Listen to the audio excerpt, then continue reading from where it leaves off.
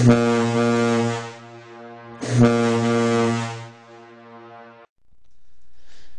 Internet, Big Al over here at Paylor. Let's talk about the erase command, the first modifying command that we will discuss. Okay, now the only purpose of the erase command is to delete any object that you select. That's it. That's the only purpose. Any object. What is an object?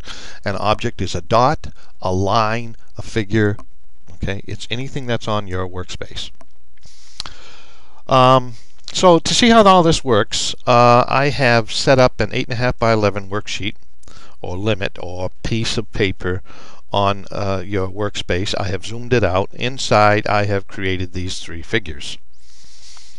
First thing I want you to do is I want you to go up here into Home, make sure you're in Home, go to the Line panel, not the Line panel, I'm sorry, go to the Modify panel and click Erase. Now watch what happens to my cursor as soon as I click it. Bloop. It changes to a pick box. This square is called a pick box. Okay? Now with the pick box we can pick things, pick objects to erase. Basically you can do three things with the pick box. You can touch an object and click it and select it, and of course enter and erase. You can go to an empty space or an empty place, click and drag to the right a window. This will get you the window. Or the third one, go to an empty place, click and drag to the left, and this will give you something that looks like a window but is not. It's called a crossing. So you can click you can touch an object to click it, you can drag a window from left to right, or you can drag a crossing from right to left. Let's see how it works.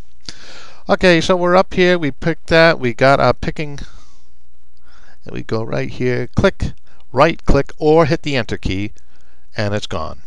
Fair enough? Now let's do a window. Click right here. Let's start up here to the left, and I'm going to drag something like this. Left to right is a window. Good. Notice the only stuff that was highlighted, the only parts of the object highlighted, were inside the window. Anything that went outside the window was not highlighted. Right click, enter, and that's the result. Let's go over and now do a crossing. We start on the right and move to the left. Okay, again on the crossing we'll just go down to about here, just like we did for the window, and we'll left click. Notice everything is highlighted. Anything that crosses our box, everything inside and anything the box crosses will be highlighted and will be eliminated. Hit enter and it's gone. And that's it. That's the three ways that you can use the three things you can do with pick boxes. Now keep in mind also, if you right click, your last command comes up and you have all of these mouse activated commands that you can do, including undo, erase, and all of that stuff. That's it. Okay.